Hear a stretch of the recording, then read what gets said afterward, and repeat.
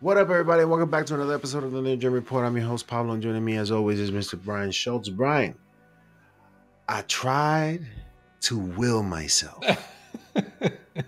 to say I gotta do it because of what I do, because of what I talk about, right? I said to myself, Self, why would you go and watch something that you already know what you're gonna say about, what you've already heard about? Brian, you went. I want to hear what you have to say. Spoiler review. Go ahead. Yeah, Aquaman 2, The Lost Kingdom. Yeah, I mean, I think this was what I expected. I think for me, processing it coming out, I was actually kind of really thinking back to the first movie and kind of trying to remember, what did I like or what did I think, they were able to capture that this movie just didn't get to. And then I was trying to think of what's my analogy for this movie. So when we were talking about the Marvels, I had said like Marvels was kind of to me like a little Batman and Robin-ish to me, like in terms of how goofy it went and sort of how far it went. And I gotta be honest, Pablo, I actually went and saw the Marvels again. And when we get to our numbers, hookup. Go ahead. I gave it a 0. I might actually give it a half star on the rewatch. I gotta be honest, but it's because we'll talk about it in the context of this movie. But I think I want to start with Momoa because I think that's really where you have to start with this movie. Like, forget the movie itself. You got to start with Jason Momoa because this became his baby, and you can feel that. I have a question for you, which is Jason Momoa the modern day Steven Seagal? So let me make the case. Okay. So Steven Seagal in the late 80s, like rises to fame playing the exact same character in a series of movies, right? Out for Justice, Marked for Death, Hard to Kill, right? Peaks with his big hit, Under Siege, right? But he's literally the same character, doing the same like fake every single movie with the same voice, vocal affect. But he becomes a star doing this. Yeah. And so after Under Siege hits big, what happens? They are so desperate to get him to do a sequel, they allow him to direct and star in On Deadly Ground. Aquaman 2 is the On Deadly Ground of the superhero genre. It is an environmental crusade movie fueled by a star playing the same character over and over and over again until he's given too much shine and too much control, and the whole thing sinks around him. Jason Momoa, modern day Steven Seagal. That's my wow. pitch. And that's what happened in this movie. Because when I realized the allegories he was trying to create, because I knew it was an environmental movie, because when he was promoting it, he was getting on aircraft, passing out water. Like, he was talking up, like, we need to save the oceans and all that sort of stuff. When I realized, spoiler alert, that the plot of this was that Black Manta was melting the polar ice caps, and that the final climactic, triumphant scene, I'll skip to the end. This doesn't matter, folks. There's nothing consequential here. The DCEU is dead, so I'm not wasting any of your time. We talk about movie ripoffs. Okay. When you rip off a movie, at least when we talked about Zack Snyder ripping off movies in Rebel Moon, at least he was ripping off classics. He ripping off Star Wars. He ripping off, Magnificent Seven, Lord of the Rings. Aquaman gives a speech at the end of this movie, which is 1% trolling the MCU, because he said the last line of this movie is, "I'm Aquaman." And he laughs like, "I'm Iron Man." But the speech itself is about saving the planet. And you know what speech I kept hearing in my head as he was saying it? Quest for Peace. They ripped off the Superman press conference at the end of this movie. I'm like, if you're going to rip off a movie and you're going to rip off Superman 4, that's all you need to know. I was like, he's standing in front of the United Nations talking about Atlantis coming to help the surface dwellers to save the oceans and save the environment. It is no different than Christopher Reeve with a potbelly saying he's going to get rid of nuclear weapons. It's the same thing. If I would have been watching that movie and I would have seen that, I would have taken that as a cheap attempt at in Justice League. Well, not multiple times, only once in Justice League Unlimited. Not Justice League Unlimited. I think the regular Justice League where he goes to the UN to talk to. Oh yeah, Yeah, yeah, that's even yeah, in the premiere. In the pilot, he does it like where he basically is like where they name him like the world's defender, right? Which then leads to yeah, Secret Origins and yeah, the need for yeah. the League. Yeah. But the point is when you see this, and if you remember, like I used Undeadly Ground, but if you remember Quest for Peace, Christopher Reeve was really at the forefront of making Quest for Peace. That became like a personal crusade for him. They couldn't get the money; they had to use another studio, and so this press conference, you could feel it when he gives that at the end. You're like, oh, this is what he meant by I pitched stuff to the studio and they went for it. Like when you see this, you're like, this is the star just being like, I got this. Like all y'all just stand aside. I got this. I think the thing that this movie, but I think the thing that this movie really fails to do that the first one actually did well to its credit, albeit it was silly. It gave some of the very talented supporting actors they have some really good scenes to kind of do something, at least was a little fun. Like I thought like Willem Dafoe's Volko, like some of the training scenes. I thought like in the first one, I thought the fight scene with Manta kind of in the Mediterranean with Mira running on the rooftops and like using the wine to like beat some of the guys. Like, there's some originality in the way it's shot and how it looks. None of that is in this movie. This movie is mailed in by everyone who was involved. So every fight scene, as big as it is, no matter how many explosions there are, and there's a ton, is so formulaic. There is nothing you haven't seen that if you saw the first movie. And so like the actors they have at their disposal, like Nicole Kidman, are given nothing at all to do. Nothing. Like we've spent all this time wondering what would happen to Amber Heard, but like in reality, what happened to her part wasn't really any different than what happened to Dolph Lundgren or what happened to Nicole Kidman. Like Defoe's not even in this movie. They don't even mention Volko. Like we don't even know what happened to him. He's just ignored. So, and I can tell you why, which is Willem Dafoe was like, well, thanks. So I'm good. I'm He good. said, Exactly. good. I'm all right. So he's like, I'll go reprise Goblin. I'm not going to bother with this. So you just don't get any of that fun of that the first one did manage to capture, of having these talented people do silly things, in some somewhat cool scenes. And this movie just doesn't do that. It's very formulaic. It's very loud. It's very disjointed. And you're just kind of left with another mess at the end. And I haven't even gotten to Yaya because he gets his own section. But what's loud? What you're saying? I think they just like Juan went really big in the set pieces. Like there's a lot of destruction. Like it's like Man of Steel-esque level.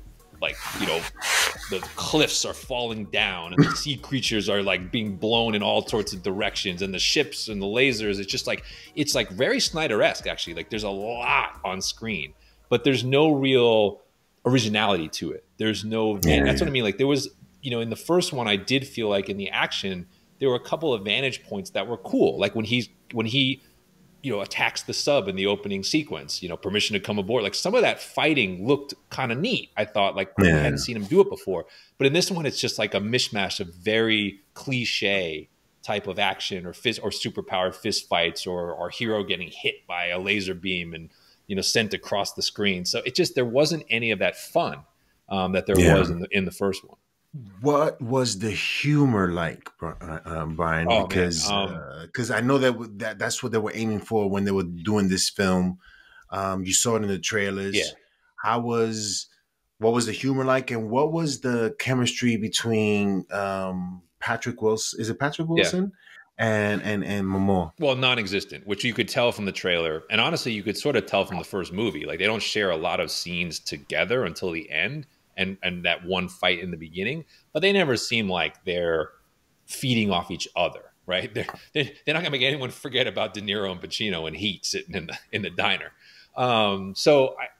When they're tasked with being buddy cops in this one, there's just nothing there. Like when they're kind of wisecracking to each other, it feels very stiff, And I think Momoa fell victim to the same thing that Chris Hemsworth did in Love and Thunder, which is like he took the surfer dude bro silliness that kind of won him points and charisma in the first one and cranked the volume on it in his lines for this one. Like everything is a pop culture reference. Like everything. Like like, I'm serious. If you like sci-fi fantasy movies, Jason Momoa references them in this film. Like, he calls Patrick Wilson Loki. He references Harry Potter. He references like all these. It's like very self-aware of like all these other films that have been made, and it's like, but listen, when He tried to be Iron, but he tried to be Tony Stark. yeah, and so like it's like, but he kind of missed. It's just like, yeah, we like that when it was 10% of your character. When it's 90% of your character, you're a joke. You are the joke. You aren't making jokes. I spoke to Freddie. He said he watched it. Shout out to Freddie. He watched it on his bootleg phone. He went to them websites. Y'all know what I'm talking about because y'all do it too. And he said Yaya's character, this is what it should have been in the first film. Your thoughts on Yaya's character in this film compared to the first? I think it's a fair comment in the sense that he just has more screen time. And so you see more of the vendetta and the anger. But what I would say is, by trapping him in this idea of another trident that sort of clouds his mind with more thoughts of vengeance and evil, it almost, I thought, undermined what made him angry in the first, right? Which was, Aquaman left my father to die. That actually has some emotional resonance, right? When you switch that out for, here's a magical object that glazes over your eyes and basically brainwashes you in the service of this evil god, you're no longer out to avenge your father, right? Which then leads to, he literally is out to destroy the planet. And you're like, dude, you were trying to destroy one dude. Why are you melting Antarctica and the Arctic? Like, those are two very different realities. And like, he plays it, right, to the point about the clown work comment. He plays it straight. Like, he's very intense. Like, he's very angry. And he does wreak a lot of havoc in this movie. But the stakes of why, to me, are so much weaker than the first one because they're relying on this trident crutch to make him Aquaman's physical equal, that you just don't empathize with the cause in any way. And that's the part I was probably most disappointed in. But I have to say, he has my absolute favorite moment in the movie. And like, he had to admit in on the joke filming this scene. So spoiler alert, he dies in this movie, which I think when he made the clown work comment way back when, you and I probably could have told you that he was not going to be in an Aquaman 3 if there was one. But the way it goes, he's hanging off the side of a cliff after having lost the battle. And Momoa is standing over him. And of course, because Momoa is our hero, he gives him a long look and then he kneels down and reaches down his hand to save him. And Yaya pulls himself, he does a pull-up as if he's going to take the hand, looks at the camera and says, "Never!" and falls to his own death. And all I could think about was with the clown work comment, he's like, "I'm out." You know, I was dying when he did it. Oh, that is going to be, when you see it, it's going to be, talk about short, that's going to be memed. Never! He falls into the chasm. I was laughing. That was my funniest moment of the movie. I thought, especially given what we know, it was so amazing. I don't want to waste too much time when I know something isn't for me. You know what I'm saying? Yeah, and I think the first one had much more of a, as silly as it was, a quest, right? This sense of like they're searching for Atlan's trident. It takes them to different locations. There's a clear linear path that they're following to get to their objective. And at each point along the way, something at least somewhat entertaining happens. This one really loses that in the name of, hey, we just need bigger and we need louder and we need to have a fight here. And just, you can feel that difference. So no, I mean, it definitely, I feel like what Zaslav was afraid of and why he didn't talk about this, why they did so many reshoots, like why this thing kind of, became this sort of cluster, that we ultimately see, to where honestly, like, yeah, we'll talk about Amber Heard in a second, but like, she's not, like, her absence or how she's used is not even like, it doesn't make the top 3 of like the most disjointed or confusing things about this movie. Although she is clearly like shafted in the final cut. And what was her role in this one? Because that was like She's kind of like Waldo. Like she like appears and then disappears, and you could tell it's because of the edit. But like there's definitely scenes where you're like, I know that she shot lions here, but they just cut away from her. And then the next scene, it's like she's not in the room anymore. And then like all of a sudden they're like sitting talking to Ocean Master, and like Aquaman's talking, and the camera pans out. Oh, there's Mira. She's right there. Like, you know. And then she has one triumphant like action moment, and then she has one moment where you're supposed to care, but you're like, because they've chopped up the parts so much, and because she no longer really is his partner in terms of the narrative, it just, it's like, why? Like, you know, it's empty. Like, yeah, it's really, exactly. It's just like, why? Like, why did you should have just had a different you should have had Nicole Kidman's character be the one do this, because at least she's still like fully part of the story. So yeah, you could feel it, but I would say she wasn't alone in terms of getting edited in a way where you're just like, well, why is this actor even in the movie anymore? So it's fair to say that it's over. Finally, the DCEU is over. The fact that they put a credit scene in this, even though it wasn't one that went anywhere, to me was like doubly insulting. What did they do? Well, they were. I think they had this running joke, which was not really a joke. It became like a gross out scene of like Ocean Master had never tasted like surface dwelling food. So like Momoa is giving him crap about like, you never had burgers and fries, you never had ribs, you never. And then like he basically hands him this like giant beetle to eat and tries to play it off as like, yeah, Earth people love eating bugs. And so then Ocean Master eats the bug and it's disgusting. And so they doubled down on that joke in the cutscene where he's like trying other food, and you're just like, so you try to steal the I'm Iron Man line at the end of this movie. This is your answer to the shawarma scene, probably at the end of Avengers, which was a little bit of a victory lap for a movie that was great. Like, why are we sticking around to even see anything at the end of this movie, knowing that it's going absolutely nowhere? So I don't know, Yeah, this is that moment. You saw the video where I put the Hulk. You wanted it? Take it all.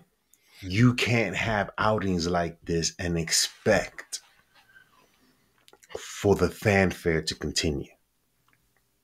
So no, you need to accept being directed like that. Yeah, like that's a lot of what this felt like, right? And like I said, we saw Hemsworth and Taika make the same mistake in Love and Thunder, and so that's a director and an actor together like making the same mistake. But it's like, you need to trust the people around you who are writing and directing and editing to kind of be like, yo, you know, this is what makes you successful. We're going to put you in positions to be successful. You're not always the best judge of that. All right. Mine out of 5. It's tough because I gave the Marvels a 0. And I'm like, this movie is not worse than the Marvels. Like, it's not. Like, I was like, I went back and rewatched the Marvels. I'm going to move the Marvels to 0.5. So I can give this a 0.5 and make them even. That's basically like, okay. I'm basically cheating a little bit because I'm like, I feel like they're pretty much cut from the same cloth of disaster for very different reasons. But I just don't think there's a lot redeeming here. And if you saw the first one, you definitely have seen this one already, basically. It's just more of the goofy and none of the creative. And I'm very glad that this will be the end of this franchise. I want to say this right now. I don't care who dislikes this, but Dark Phoenix was better than this. Yes, I would agree. Had to be better than this. Dark Phoenix wasn't a bad movie. It was just a movie that this was going nowhere. Yeah, Dark Phoenix is like a 1.5, movie. This versus a half. I mean, this is worse than that. This is more mailed. I guess here's the thing: the Marvels was not mailed in. That's the one thing I would say. There's performances to me, like especially with Kamala Khan and Monica Rambeau, where there's people working there. There's people putting in work to build a character and play a part. I didn't get the sense anyone in this movie was working hard. Like it kind of just felt like everyone showed up to set, went through the motions, went home. Yeah. Including Momoa, because I don't think it's hard for him to be a ham. Like that's just who he is. So I don't think he was working that hard. Let us know in the comment section below what you guys thought of Aquaman 2. Aren't you glad it is over? And hopefully we get a new Aquaman in James Gunn's universe. But let's see, because Well, let's hope that Aquaman doesn't appear in Superman Legacy, because no, we get a lot of characters that way, even for our taste. But yeah. But hopefully, there's some teasing of certain things. Who knows? But yeah, we don't need to see Aquaman anytime soon. But let us know in the comment section below what you guys thought of Aquaman 2. Did you like it? Did you dislike it? Are you glad it's over? What do you think of Jason Momoa? And are you looking forward to see him in Lobo? I'm pretty sure you are, but is it going to be Lobo or more of Jason Momoa in costume? Let us know in the comment section below, and we'll see you next time on the TheNerdGen Report. The show goes on!